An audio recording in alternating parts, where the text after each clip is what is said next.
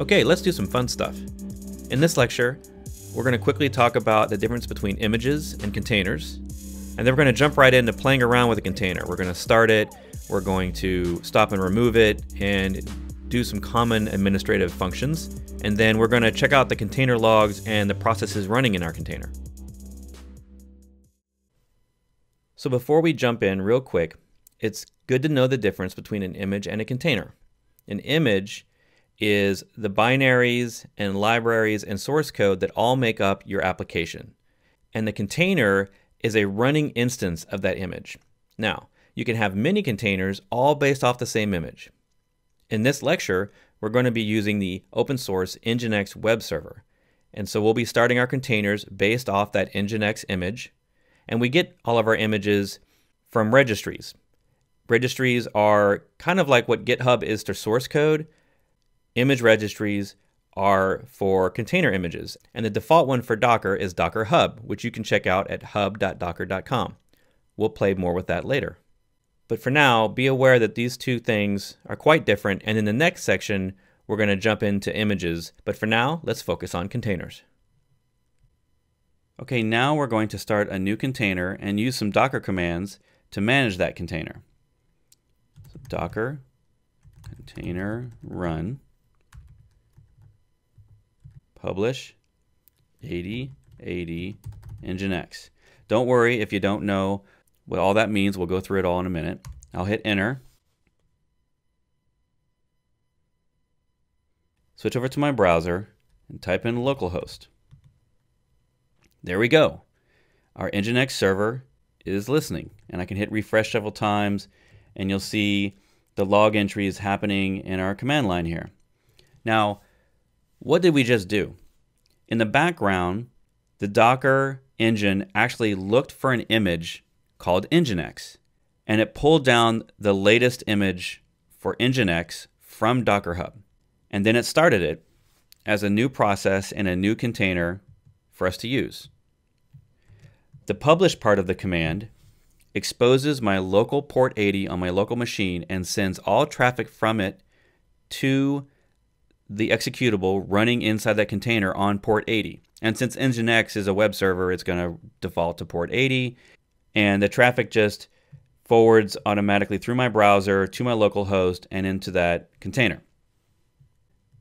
But we don't always want this thing running in the foreground inside of our command line, so let's hit Control-C. And I'm going to hit the up arrow, and I'm going to back up a little bit and type in detach. Now detach tells Docker to run it in the background, and we get back the unique container ID of our container. And every time you run a new container, you get a new unique ID. So if we go back over to our browser and hit refresh a couple times, you can see that it's still running. So let's do a command to list our containers. Docker container ls. And you'll see the one that's still running here. It's matching the container ID of the command we just ran. And you'll see the container it's still running that we just started. So let's stop that container real quick. Docker container stop. And then the container ID. And for the container ID, I only have to type the first few digits, enough for it to be unique. And it stopped it. Now, if I do a Docker container ls, you'll notice nothing shows up. So the ls command only shows by default running containers. If I do an ls-a, I get back 2. Now, why do I get 2? So when we ran each time the Docker container run command, it started a new container from that NGINX image. And you'll notice on the right here that there's these random names. Like, we didn't use these. How did we get these? So the container ID is always created for us, and the name is also required to be unique. And if we don't specify it, it will be created for us. So we can always name something ourselves, but if we let it pick its own, it's actually an interesting little bit of history around Docker, is that they've had this for years now, that name will randomly be generated from an open source list of adjectives and the surnames of notable hackers or scientists. And it's pretty funny, sometimes you'll get some really peculiar names in there. So let's create a new one. Docker container run, put in our publish and our detach. But this time we're going to specify a name. I'm going to call it web host NGINX. And now if I do my docker container ls-a, you'll see 3 containers. The one we just started, and it has a name of web host, and then the 2 that we previously started and then stopped. Now, since we're not running this in the foreground anymore, we can't see the logs. So let's go back to our browser, and I'm going to hit refresh a couple of times to generate some logs. And then back to our terminal, and I'll do docker container logs web host.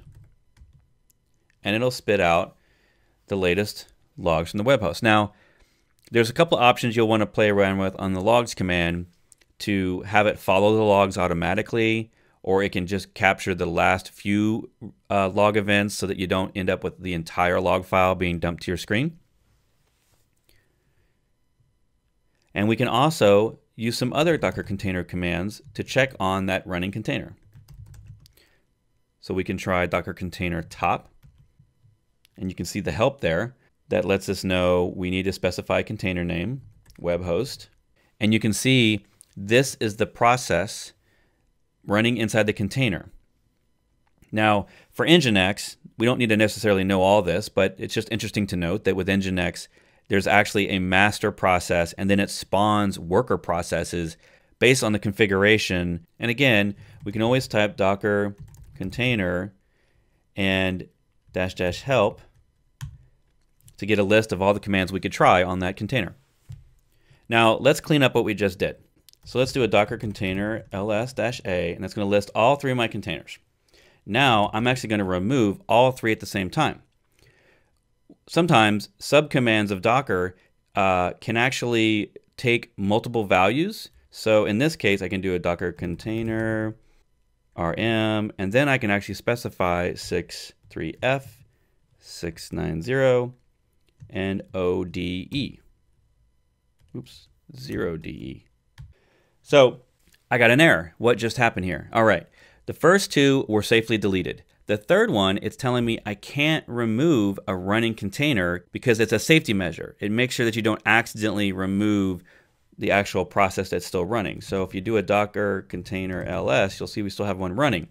Now, I could actually do a docker container stop to stop it first and then remove it, but I'm actually going to do a docker container rm-f for force and 63f. And there we go. Now if I do a docker container ls-a, you'll see that nothing's there. So now we've cleaned up our mess.